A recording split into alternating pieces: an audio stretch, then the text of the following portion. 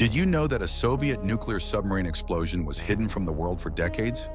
In August 1985, at Chazma Bay Naval Facility, reactor technician Viktor Kozlov was conducting routine refueling on submarine K-431. The cooling system warning lights flickered red, but military commanders ordered him to continue.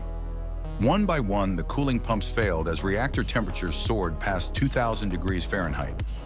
Kozlov and his team were trapped in the reactor compartment as radiation levels climbed to lethal doses. He desperately tried manual controls, but steam pressure built beyond design limits. The reactor core began to melt.